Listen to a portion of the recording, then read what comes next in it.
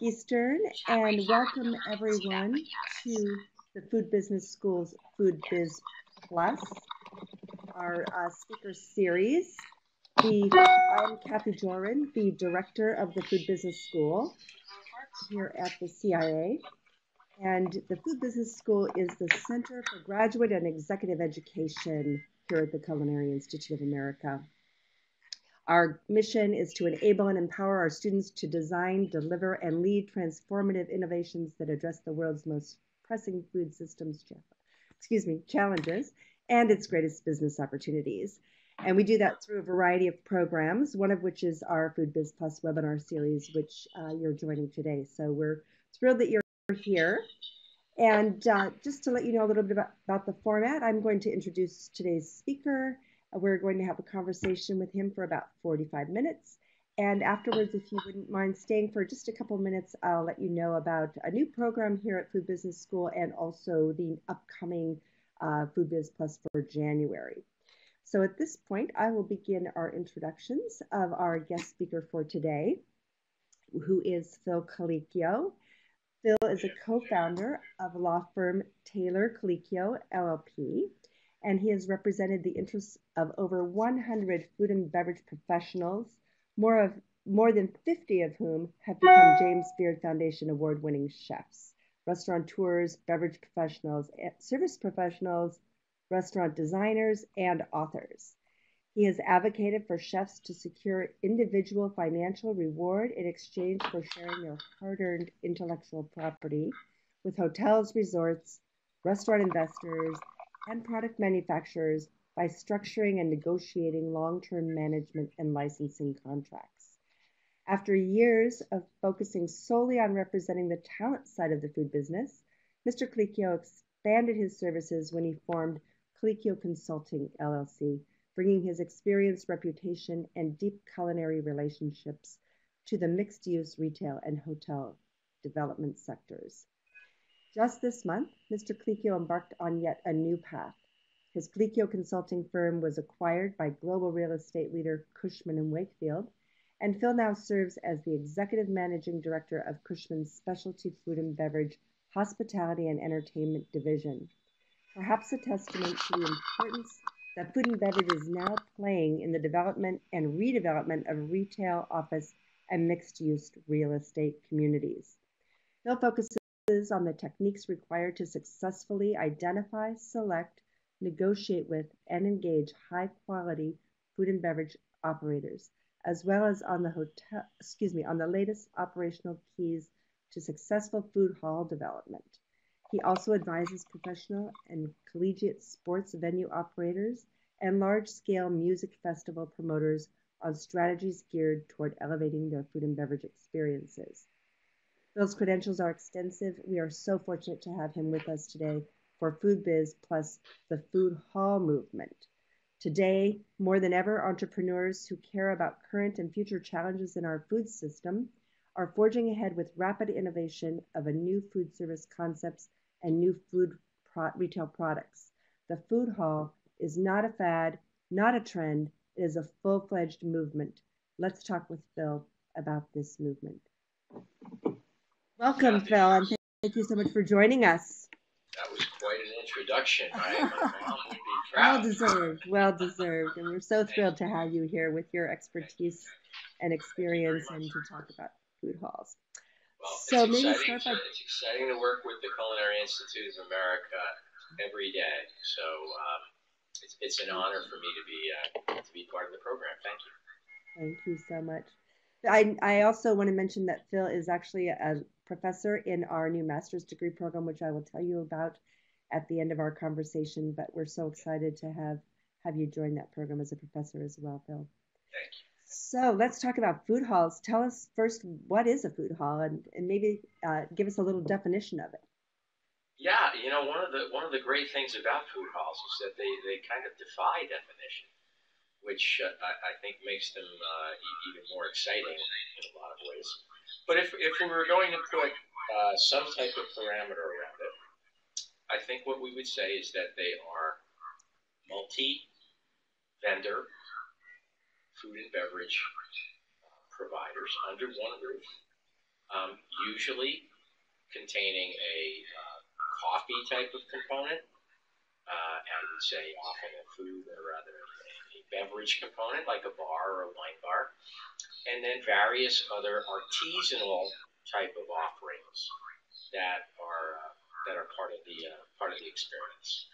So what wouldn't be in a food hall would be a McDonald's or a Sbarro. Rather, we'd much prefer to see food halls made up, of regionally celebratory cuisine. Excellent. I love that term, celebratory cuisine, versus a large scale chain Right. that you might find outside or in other locations. Exactly.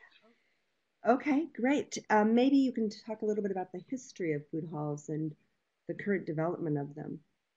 Well, the history of food halls goes back to the cavemen. It's truly there's always been a desire for human beings to want to commune and congregate, and of course, food has forever been the thing that people gather around. We can trace food halls today, the food halls in America, to the central markets of Europe and Asia, where under one roof or in one environment, a wide variety of vendors of all kinds of things, prepared foods, fruits and vegetables, retail items, clothing, all gather in one area. And it became a place to see your friends. It became a place to experience what was new, to trade news. Food halls are really not much different from a conceptual standpoint today than they were a couple thousand years ago. Well, we definitely see that when we travel around the world and experience the wet markets in the kind of cities that you're talking about. You're exactly right. And if you travel, even if you travel locally in your region, you're likely to find a food hall today that is has either been operating for a couple of years or is about to open, because we've seen such explosive growth that you mentioned it in your opening comments, that no longer can the food hall be considered a trend or a fad. It has all of the earmarks of a movement, and it's a good movement. Very exciting. And how do you see the evolution? How many have there been? How many are there today? And what do you see happening with the growth of them? I have a standing joke about that. I say, what time is it? Because in 10 more minutes, another food hall will open up somewhere. But at the beginning of this year, there were about 150 food halls operating in the U.S. By the end of the year, there'll be 200. By the end of next year, there will be 250 to 275. 5 years ago, there were less than 10. And when you think about that, it's that kind of growth doesn't happen unless the community, the consumer, wants it to happen. Food is not being forced on anyone. But what is being forced on producers and providers of food experiences is authenticity and excellence. And we can talk about why that is as we go through. But our world right now, our American world, is certainly much more knowledgeable about food, where it comes from, and how it's prepared, and how they'd like to see it, frankly, assist them in their relationships.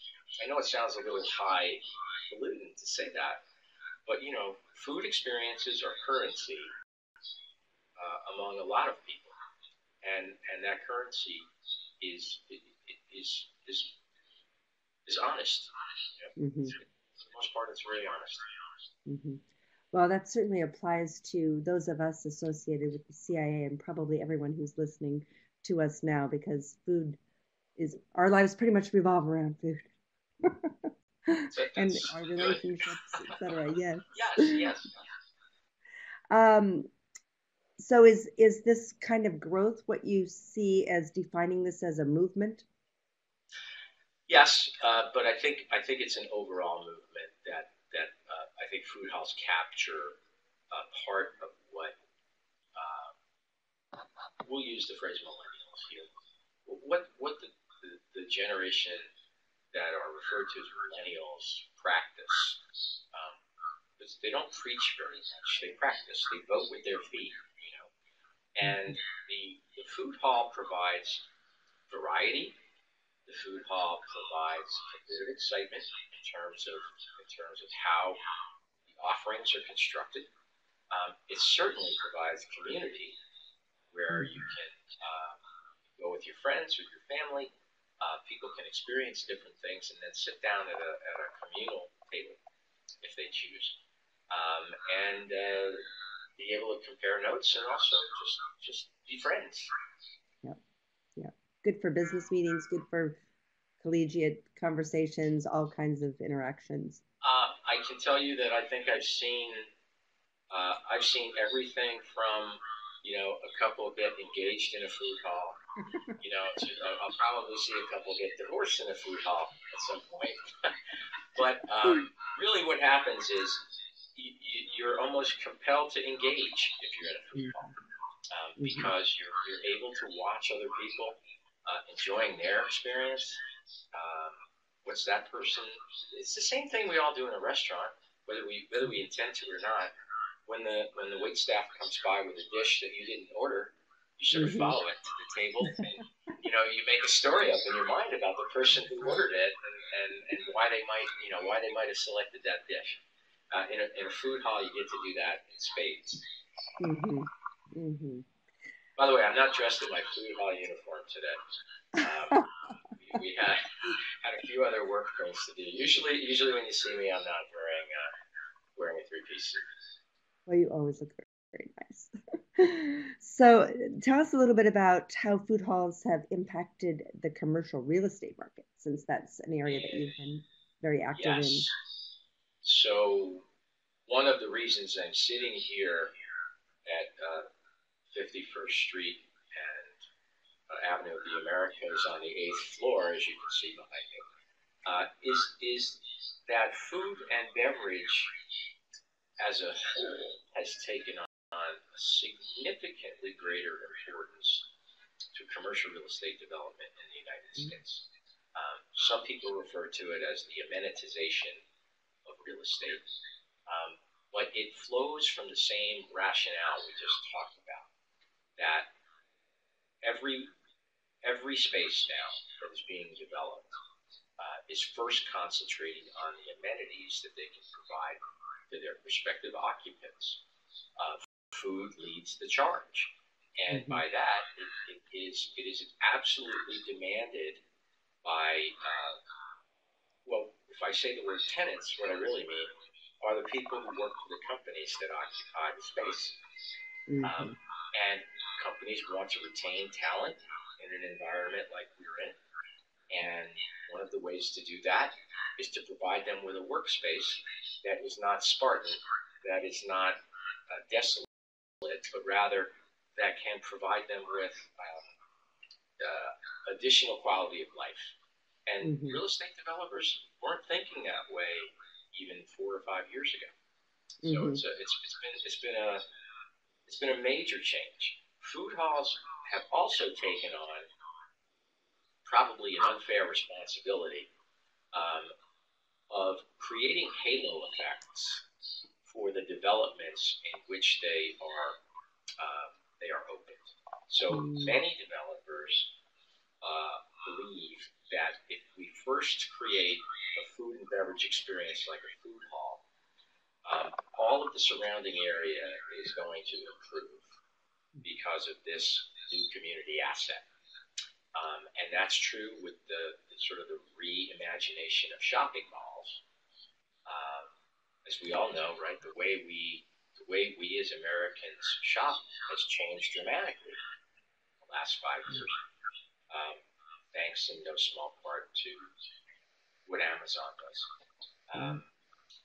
So what has that done? Well, that has had to make real estate owners reimagine how to make their space people friendly again. And the most honest way to do that is through food and beverage, and through food and beverage that is less from a corporate environment, but rather closer to the artisanal things that we like to think about, and the culinary institute. No, because the traditional food courts at shopping centers weren't gathering places really. They're just places to grab. No, they reminded me a great deal of prison cafeterias. The idea of a food court was not to create community, but rather to refuel a shopper, or give the shopper a place to kind of drop their kids for a while, so they could go back and shop. Food and beverage is now the retail itself. It's not a gateway to the retail. Food and beverage is the retail. Yeah. And we see that with if we look on a writ large with Eataly, and how important Eataly has become as a template for real estate development. For me, it's fascinating because I've gotten to work with so many talented chefs and restaurateurs, and now I get to work with these brilliant real estate developers and the talented people who work within that environment, and I see that their approach to food and beverage is so, I guess the best word I can say is so resolute. They actually realize that this is not just any sort of fad, and that everything that these people in the real estate community are doing relating to development is featuring food and beverage. Good time to be involved in it. It's an attraction in itself, exactly. Very much. And so is there a typical organizational structure required for a food hall? Well, from a developer standpoint, most developers would love to have a single tenant come in and negotiate a lease for 30,000 square feet of space, and have that tenant improve the space into a food hall, and then curate the different vendors, manage the venue, and reap great profits. Well, in reality, the number of groups that are well capitalized enough and experienced enough to do that are small. Call them unicorns out there. And so that means developers have to become more creative. And one of the things that we do is help them conceive structures in which the developer will build out the food hall. And instead of trying to create a tenancy, what they will do is engage what in some parts of the world is called an asset manager. But we call it a venue operator that can manage all of the day-to-day that is required for all the common space that exists within that food hall space. And by the way, the only rule that seems to be consistent is that about 50% of the total square footage of a food hall is common area. So that means, let's say 10 vendors operate out of 200 or 250 square feet, and they have a communal space of potentially 5,000 square feet where people can go and dine. So when we structure these things, we structure them in that environment. The vendors don't sign leases if we have anything to do with it. Rather, we structure these things as license arrangements, where they have a short-term, relatively short-term, couple of years, right to do business within a space that is owned by another person. That's where the venue operator comes in as a very important component. The venue operator will be keeping track of all of the sales. these things work best as non-cash type of environments, and that's a development that we're seeing a lot of activity on, is whether or not being cashless is as democratic as the food hall is intended to be. So we try to think about all of what makes the food hall more attractive to people, and while being cashless is easier on the operator, it's not always easier on the public. Yeah, that's definitely true. A lot to think about. There's a lot to think about. It's sort of like my dad was a fan of Joe DiMaggio. And my dad used to tell me that the greatest thing about Joe DiMaggio was that he made everything he did look effortless. And it took tons of work and years of practice to make what he did look effortless. But make sure that now we know we're live. Right? Sorry. But in order to make what you do look effortless, it requires years of practice and effort. Food halls and restaurants are very similar, right? We want to give the illusion that it's all a blessed accident and that these things happen magically. But those of us in the industry know how much work it takes to do that. Yeah, most definitely. Okay, so we have a question that came in and it actually rolls right into our next topic, which, we wanted to talk about the critically important keys to success of a food hall. And one of the topics was about the location. Is it important for a food hall to be in an urban area versus a suburban area? What size of a metro area is necessary to support a food hall?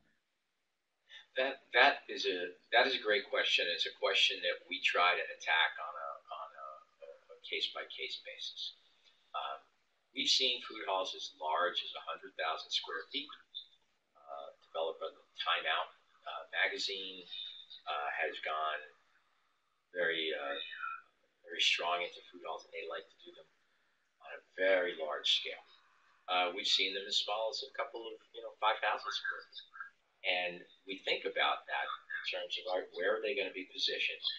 It's easy to think about a food hall as a success in a high trafficked area like Manhattan, where there are 3 or 4 food halls that surround Grand Central Station.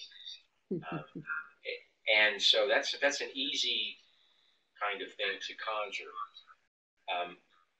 The next, I think, question that we have to think about is, well, if we take food halls into the suburbs, for instance, are we thinking that we're going to have the same type of foot traffic? Well, no. But what we are going to have is the ability to program a space that is built around a food hall. And so that space should, if it's designed right, curated right, be something different at 8 a.m. than it is at noon. At 4 o'clock, it's going to be different than that. And at 8 p.m., if we design it right, it's going to turn into a performance venue that is still going to have some food and beverage available, but we're going to be able to program that space so that we can have music, we can have podcasting, we can have art exhibits, we can have cooking demonstrations, we can have magic shows. By the way, don't laugh at magic shows. They're a huge seller right now. I'm sure. And the idea, though, that this space can be created and developed so that it can transform itself at different times of the day is really exciting. And it wouldn't be doable without it being a food hall first and foremost. Right. Well, and so who takes charge of that design and curation? Is that the venue operator, the overall operator, or is that a group of individuals? That's a great question. What we do in our business is advise ownership on how to team build in that regard. Sometimes it's as basic as starting off with what's the concept going to be and helping the developer formulate the concept. Other times, if they've got a more mature idea of what they think they'd like to do, we have a group, for instance, in Atlanta that is in a area dominated by Korean Americans and Korean American businesses. Well, we know we want to celebrate that, right? So we know that we're going to be going into that with an eye toward that type of food product, and so it's a little bit. Then it's taking and honoring a region, a neighborhood, and trying to make sure that we can give them the type of cuisine that they know that is going to be popular, but also introduce some things from near the region to make it a little bit more exciting. From a standpoint, and I'm looking at one of the questions that came in, what size of a metro area do I feel might be necessary to support a food hall demographic? I'm bullish on what food halls can do as accelerators to communities. And so I try less to think about whether or not will this food hall succeed as a food hall. I think more about will this space be able to succeed as a community venue if I program it right and design it right. The food will support it, and the food is going to continue to keep people interested, keep them engaged. But I want this thing to be, I want the food hall to really be a cornerstone of community. I think most people do, frankly. They don't say it. You know, I mean, they think about it. They think about the food, and often they're simply not leaning back for a moment, soaking in the environment that they found themselves in, and recognizing that I've got a moment away from my computer, I've got a moment away from my device. There are other human beings here.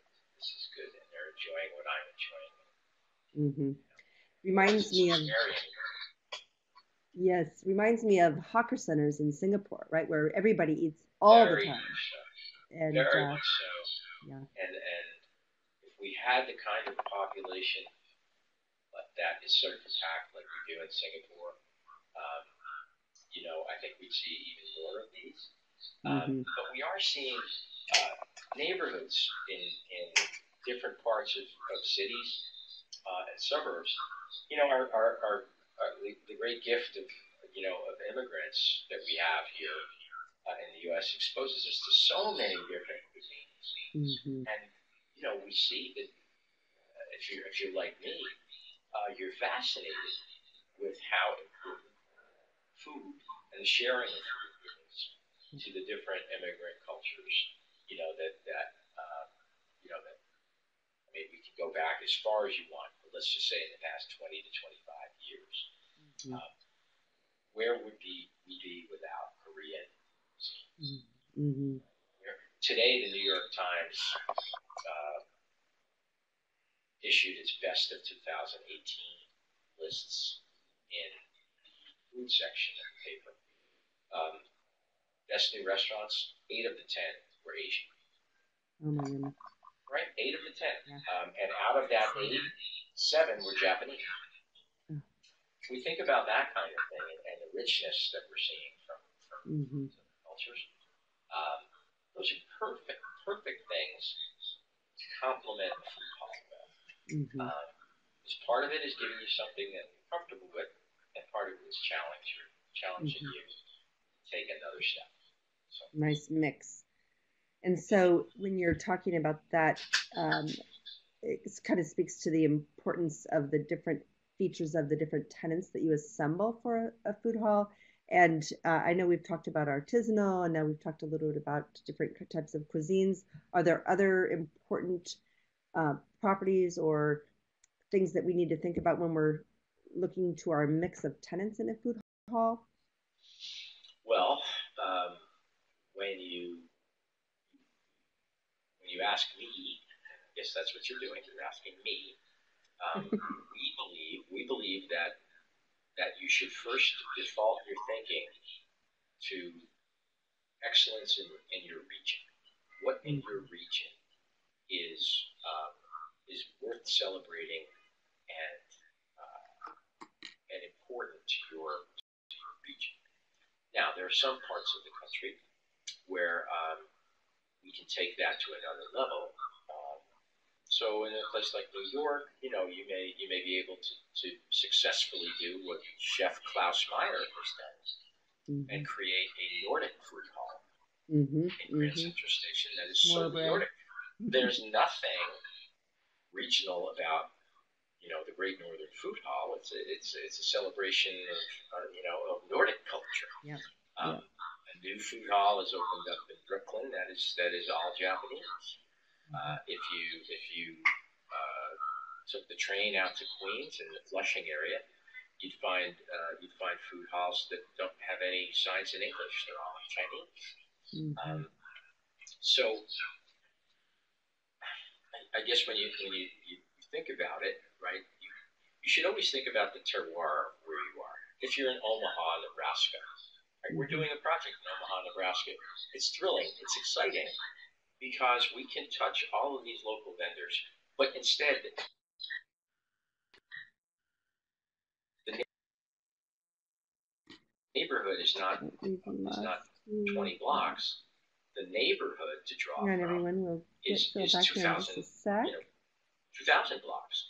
It's 200 miles because in that part of the Midwest, things are a little more scattered. But we found excellence in vendors and excellence in things not surprisingly like craft brewing that are every bit as good as you find here in New York City. So thinking about just looking at concepts that are experiential and approachable. I'm looking at I'm looking at one of the interesting questions. Yeah. Well, yeah. Let's talk about what that really means. All right. So, experiential is a word that gets thrown around an awful lot right now. And I'm as you mentioned, I'm a lawyer, and so I'm usually not satisfied with the use of the word unless I really understand it. And so an experiential moment is a moment often that creates some sort of authentic type of reaction to you. And okay, have we solved that? I don't think so, right? Because all right, so what does authenticity really mean? Does that mean that somebody gets up in the morning and grinds their own flour and creates their own tortilla? And well, maybe it does. But authenticity, I think, is really best defined, as the establishment of an intimate connection with what you've just experienced. So we have to kind of create a circle there.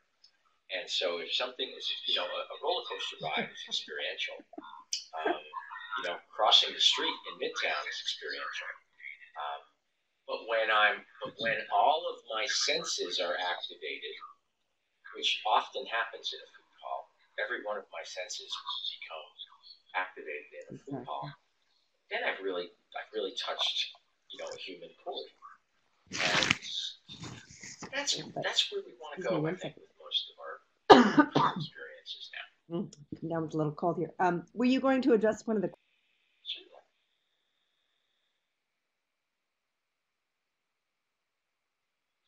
Yeah, I was, because there was a good question about quickly, do food hall vendors pay their own taxes, or does the food hall collect and submit taxes as one entity? Well, in most environments, the individual tenants do pay their own taxes, but that is accomplished through an arrangement with the venue operator. And what we try to do in most of those circumstances is to create a platform so that the monies which are collected from the sales of food are tracked by what's known as a point of sale system, a POS system, and at the end of the day, the vendor knows how much it's sold. The vendor's going to know how much it's going to owe in sales taxes. And the venue operator is going to provide them some assistance in that regard. It's if anybody wants to talk to me about this offline, I'm happy to to respond to your questions, Okay. because that's a fairly granular explanation about how it's happening. So happy to do that offline. Another good question that came up: how does an operator manage quality standards and health code compliance across an array of licenses? That's a great question. It's a highly practical question. And what we have seen is that when we have a single venue operator, you're often able to negotiate a single license operation within a food hall, and all the vendors fall underneath it. We've seen a couple of disasters where there have been, it's one of the reasons why we use license agreements instead of leases, because in many jurisdictions, if you have a lease, every lease is its own entity, and every entity has to pass the health code inspections. It created a disaster in one of the food halls that went up in Brooklyn.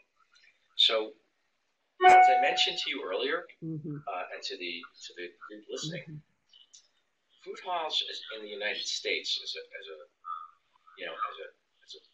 business model are less than 5 years old. So we're still learning about what works and what doesn't work. Things that were built 4 years ago that were state of the art are now used as examples of poorly thought out design. So it changes quickly, but fortunately, the changes that we're seeing make them much more efficient. I think there is an interest in how the financials work for a tenant in a food hall in terms of if it's a license versus a lease, then are the individual businesses, is there some kind of a rev share or something with the operator of the food hall?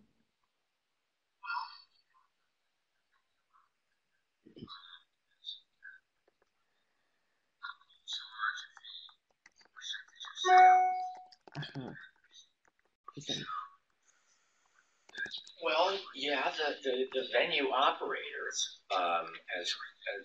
will charge a fee, a percentage of sales to the vendors.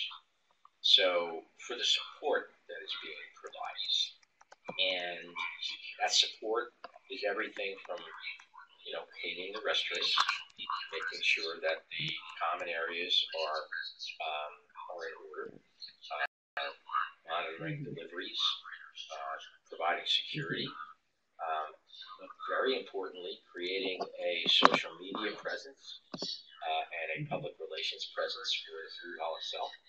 So there's a lot that a venue operator is charged with doing. There's also what would be called rent in a lease scenario is referred to as a usage fee in the scenario of a license. So there's usually a base fee that the vendor will pay in order to operate, and then there's a percentage of the sales that will go to the venue operator, and there is often a built-in percentage rent / usage fee once the sales reach a certain point. That's common. It's called a break point. And what we try to do, though, is to take each food hall we work on and take it from the perspective of a vendor and say, all right, we want the vendor to be able to, at the end of every day, to be able to have made at least 18 to 22% profit.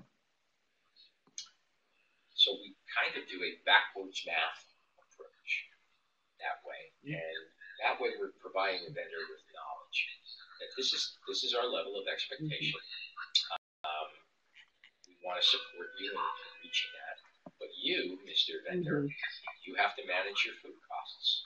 You have to manage your labor costs. You have to do all the things that a restaurateur does, but in a micro environment, which often is a blessing, because you don't lose control of your labor and you don't lose control of your food costs when you're operating in 250 to 300 square feet.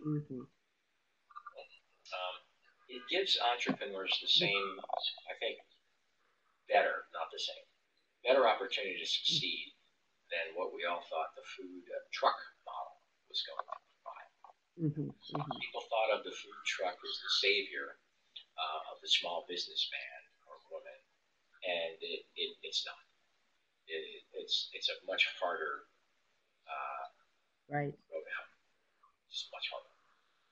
Plus, you have just the comfort level of yes, being in a communal space with everything going on around you versus out on the street. With the sights and sounds, and aromas that you're going to get in a food hall.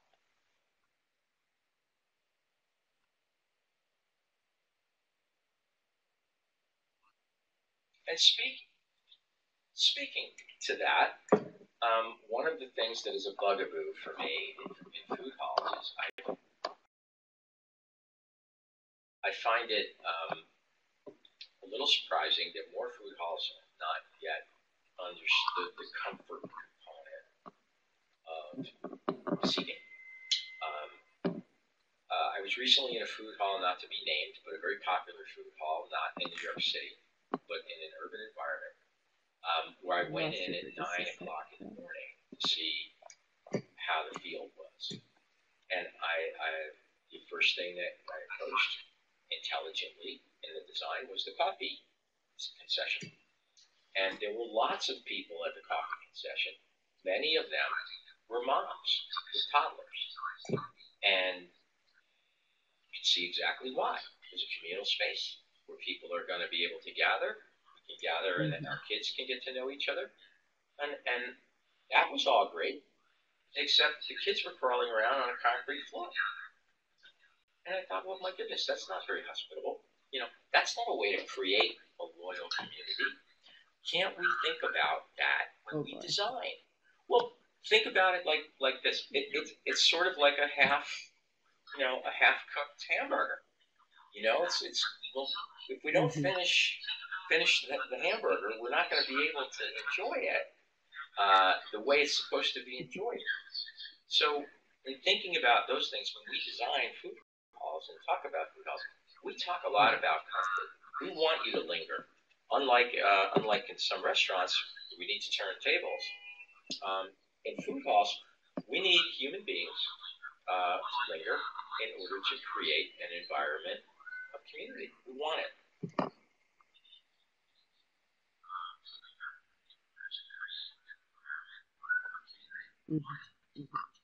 That's so nice. Awesome. Makes me want to go to one, and luckily I have one close by that's really special. But how about what does a vendor need to do to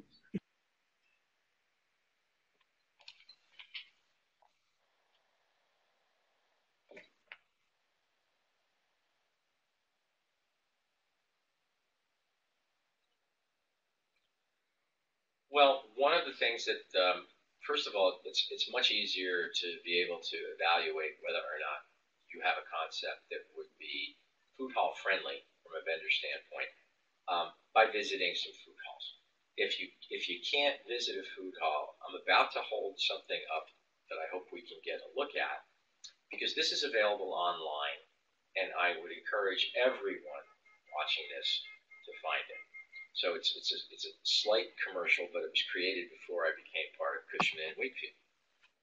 I'm holding up a report, try and center it, called Food Halls of North America.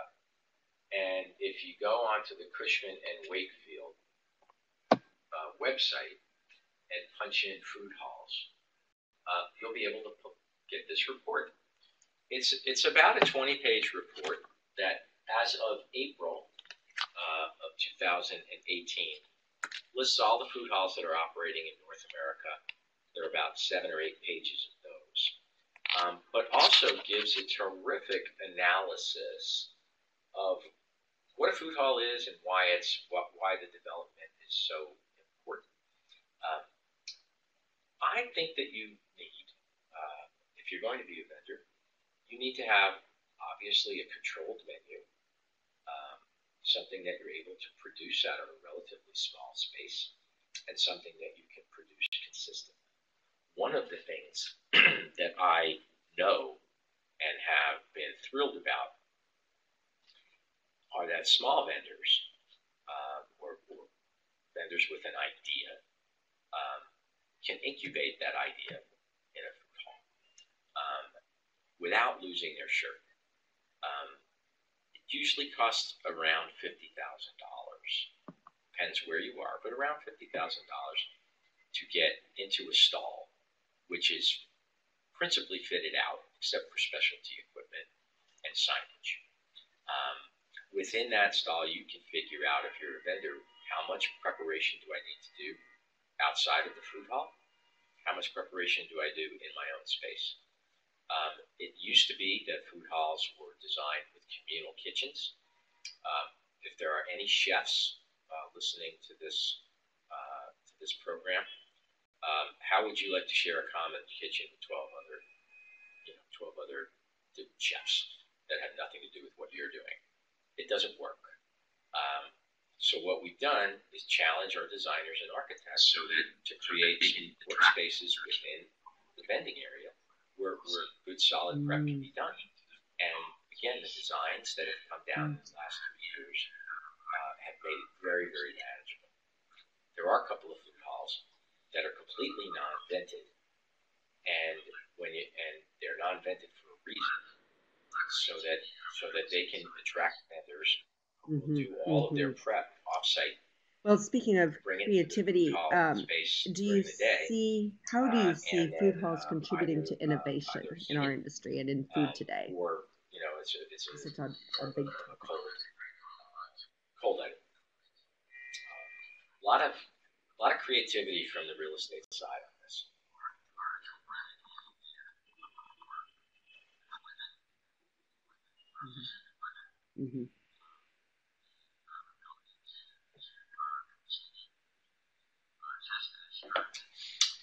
Well, that's a great follow-up to what we just talked about, right? So I think that food halls are a terrific incubator for equipment, new equipment, more efficient equipment, the ability to continue to test and experiment with how tight a menu can become to make it replicable.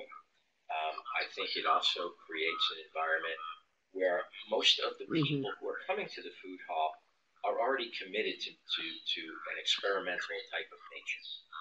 So if that's already a commitment in the mind of the person coming into the food hall, oh, I'm going to try something today I've never tried before. Well, that's going to give the vendor the freedom to push an envelope from a menu standpoint, preparation standpoint. Should we create new foods, new types of foods for food halls? Probably not. But can we create ways to prepare the food that is going to make the transaction between the customer and the vendor more seamless?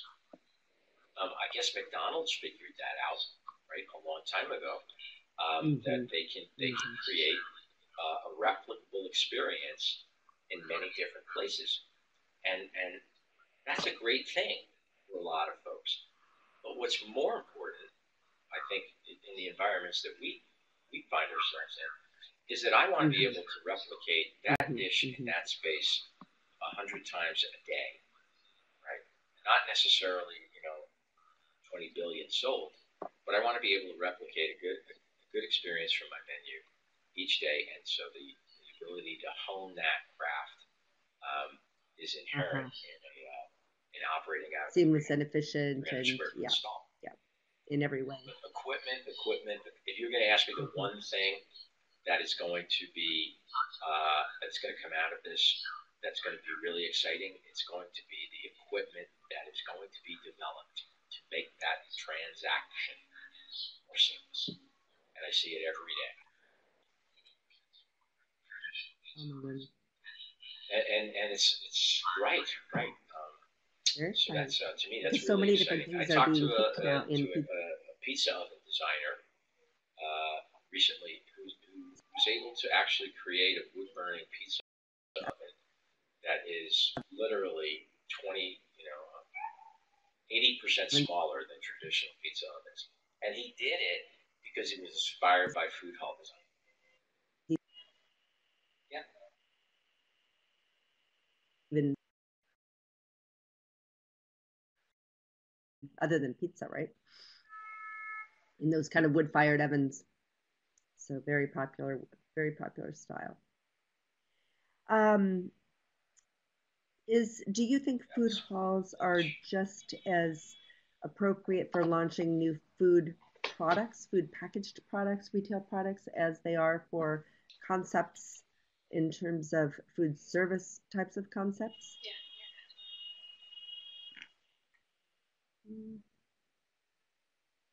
Yes. Yep. It's look, wood. We all know that wood fire, charcoal fire, imports a flavor that is not replicable through baking or sautéing. Whether it's the best way to prepare food, I'll leave it to the person who's eating it. But it is certainly it's part again of that sensory experience that you're often trying to get. Fire is still one of the most exciting things to watch in a restaurant.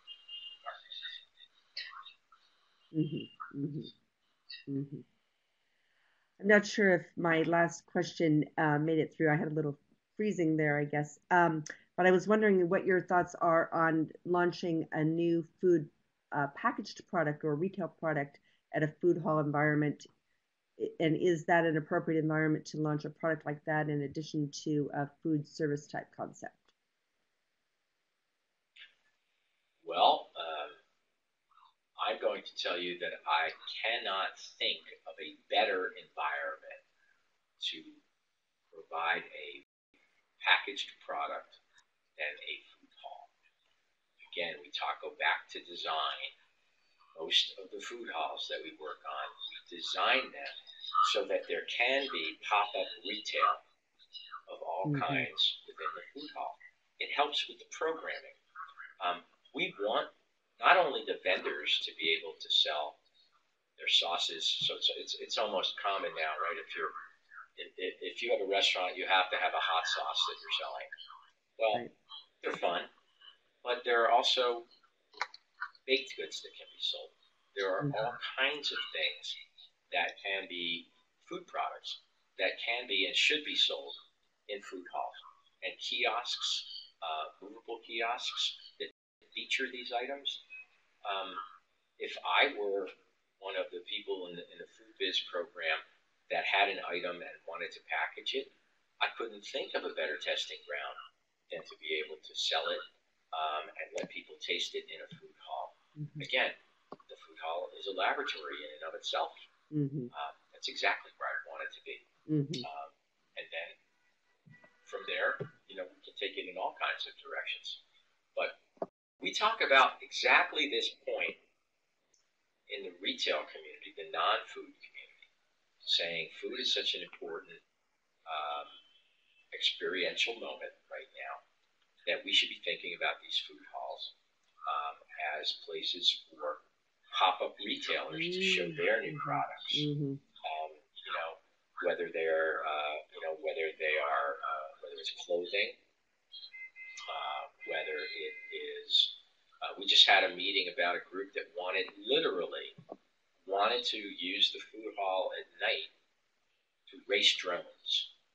Because it would have been an interesting, because it would have been an interesting obstacle course and a great thing to film. So what can happen in a food hall? The limits are your own imagination. But I'm a big believer that taking a chance with new products, whether they be food or whether they be traditional retail products within food hall space, is a really great way to get your products launched. Well, which really, I think, just takes us kind of full circle back to the idea of a food hall being a community gathering place where all kinds of activities can take place with local community and groups of people who want to have a place to gather. Yeah, we have that fine line, right?